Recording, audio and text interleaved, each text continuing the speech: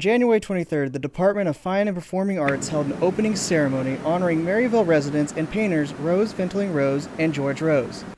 The event was planned by senior painter Chance Allen. The event started out with the introduction of the painting couple and a short speech about what they have meant to Northwest. The mic was then handed to Chance to talk more about some of their paintings through a slideshow. Now a little bit about George Rose's paintings.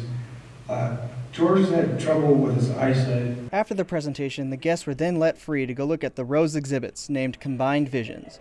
Snacks like grapes, crackers, and cheese were also served. Channel 8 News got to sit down with senior painter student Chance Allen to discuss more about the event and some of his artwork.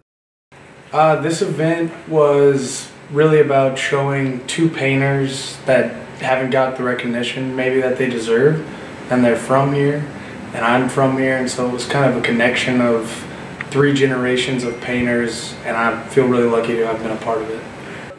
I would like the paintings to support the paintings. It's not necessarily about the money. I think that's I picked the last major that you could want if it's about the money. It's more just about finding things out about yourself through painting.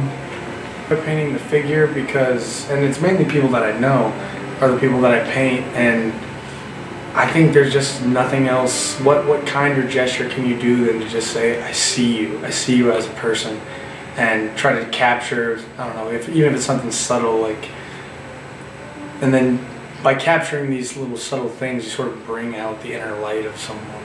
The exhibit will be open till February 17th during the times of 1 p.m. to 3 p.m. on Wednesdays.